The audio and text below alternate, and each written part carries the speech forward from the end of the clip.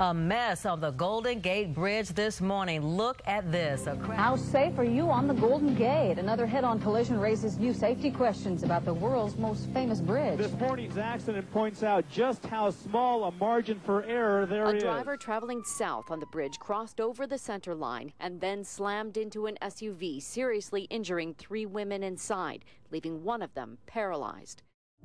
My name is Grace Damon, and I've come today with a man named Brian Clark. We had an unfortunate meeting on the Golden Gate Bridge. I decided to drive in what we all call the suicide lane. Coming up from the other direction was Brian Clark.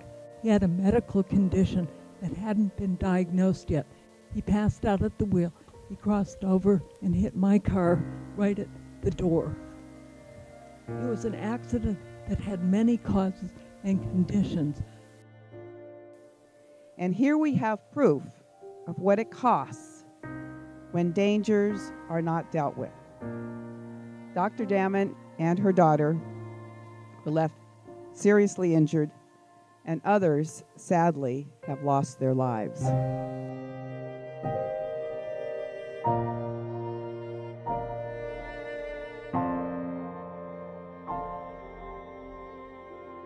I would always drive in the slow lane crossing this bridge because I didn't feel safe.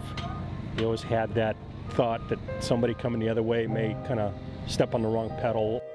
Just being in that far left lane, the cars coming at you and realizing that you have thousands of tons of moving metal coming running at you, separated by 2 feet, just didn't seem all that safe. I mean, seriously, there's like these cars, going so fast right into you. It always seemed like if something would happen, someone could just swerve into your lane. They one slight move to the left and they could hit me. The collision is deadly. Many conditions can be changed and could have prevented the accident. The median barrier being the one that we're celebrating today.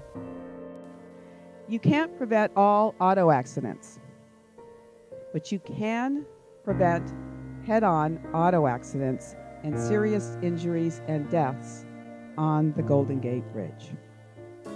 Today, we're going to stop saying what if on how to save lives, and we're going to do it.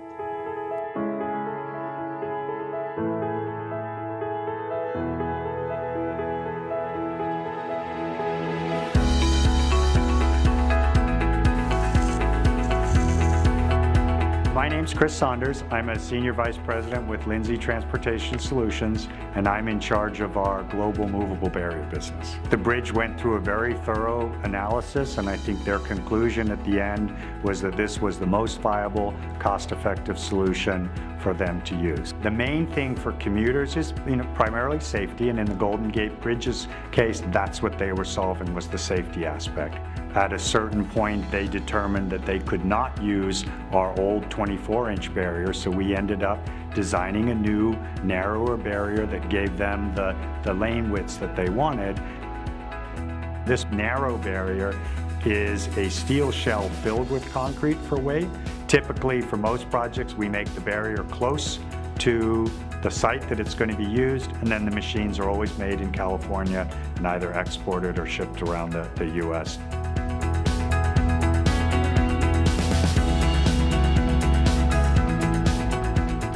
The Golden Gate Bridge District basically decided that we would close the bridge on Friday night, about midnight. We had 3 crews setting barrier in different directions, and we set the barrier in about 18 hours.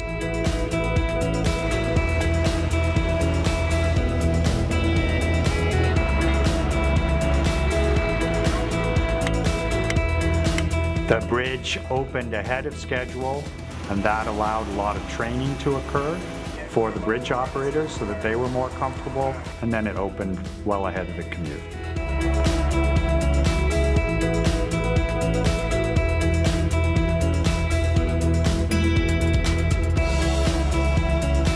This is definitely a A+ in terms of safety. So what I really like about this system is that it feels safer, particularly when you're driving at different hours of the day. If anything, I've heard people say, oh, it's so cool, have you seen it happen, seen how it works? And I just think the fact that they move it every day back and forth is just awesome. Now it's just as simple as getting in the little truck and called road zipper, you just zip it back to where it needs to be. I think it's a genius idea. You know, having a real barrier there is going to be great for safety. This is a good thing. This is a very good thing. I don't know how popular this thing is yet, but if it's not, I think San Francisco made a great investment. Having a positive barrier with opposing traffic is certainly what most highway engineers would like to do if they can. And this is a solution that allows them to do that efficiently. It's a very cost-effective solution. And if I'm a taxpayer, I think I'm interested in the net present value, not the cost of the project. We have received letters from family members who believe that their family member was alive because they hit our barrier and didn't cross over. It's a pretty meaningful job to have when you can say that you saved somebody's life.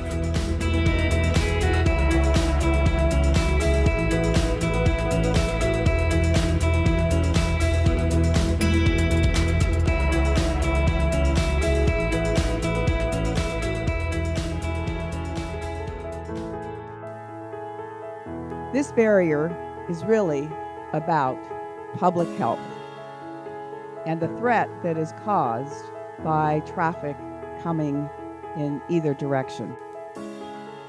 We have an obligation to eliminate it. Fewer tears, fewer heartache, fewer losses, more security, more safety.